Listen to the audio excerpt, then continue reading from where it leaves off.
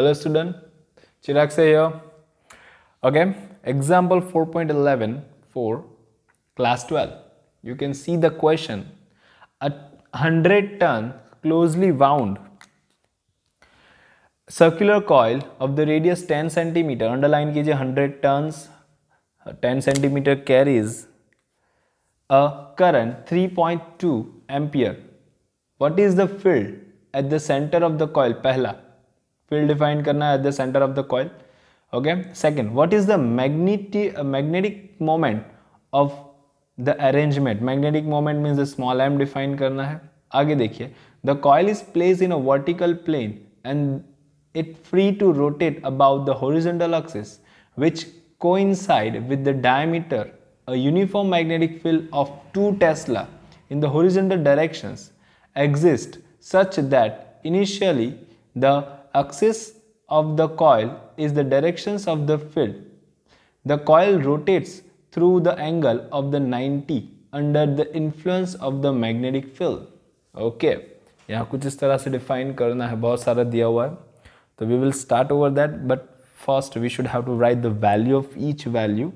So I am writing over here. You can see that the solutions यहाँ से start करते हैं. चलो, numbers of turn which is 100. Okay, where the radius r is equal to 10 centimeter, तो इसे convert करके direct लिख ले रहा हूँ 0.1 meter.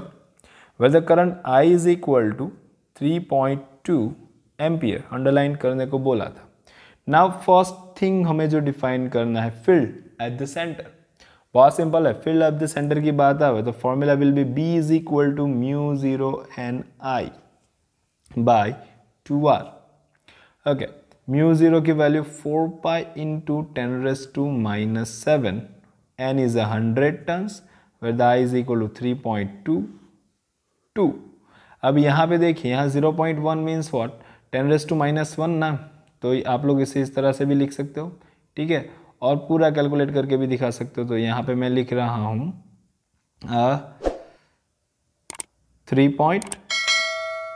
10 raised to minus 1. क्यों ऐसा लिखा? क्योंकि कैलकुलेशन में थोड़ा इजी हो जाएगा. ये देखिए 2 2 जा 4, ये हो गया 2. अब ये देखिए यहाँ पे पाई मीन्स 3.14 और 3.2. पाई स्क्वायर नॉर्मली क्या होता है 10. यहाँ 3.14 और 3.2 इन दोनों का मल्टीप्लाई करूँ तो ये हो जाएगा 10 अगेन. तो यहाँ इन दोनों का मल्टीप्लाई भी 10 हो गया. तो यहाँ पे बचा क्या 2, ये पाई और ये 3.2 का आ गया 10, ये 10 raised to minus 7, ये +2 और ये -1 ऊपर आ जाएगा तो +1. तो यहाँ पे 2 इंटू ये 3 और ये भी 1 मतलब 4. ओके, तो यहाँ पे मैं लिख सकता हूँ 10 raised to minus 7 2 1 3 + 4 4. तो यहाँ पे मेरा आंसर आ जाएगा 2 into 10 raised to minus 3 Tesla. Calculation आप सिंपली कर सकते हो यहाँ पे. तो 2 into 10 raised to minus 3 Tesla.